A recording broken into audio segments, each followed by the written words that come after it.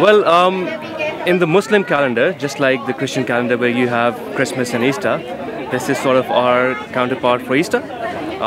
So we have a month-long fasting, and then to celebrate the end of that, we have the Eid celebration.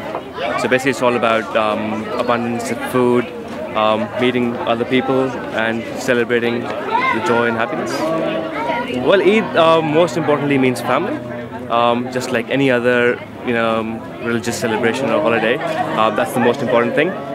Being away from our home, I mean, I've been here for about 10-12 years.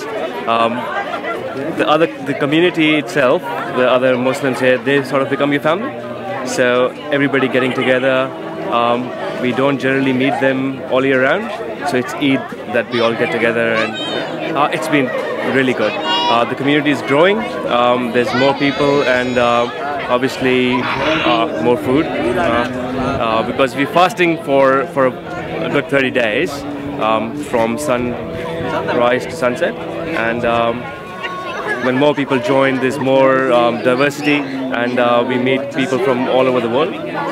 Look, with Eid, just like anything else, any other holiday, it's not only about the Muslims, it's about everybody in Bendigo, everybody in Australia, everybody in the world, because it gives a message of peace and happiness, where you hear all these news about stuff going all over the world where people are dying and everything. So it's just sort of getting people together and saying, look, it's not only about us.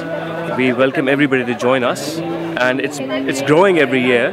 There's more non-Muslims that have joined this year, and that's just great. We would like even more people from Bendigo to join us next year.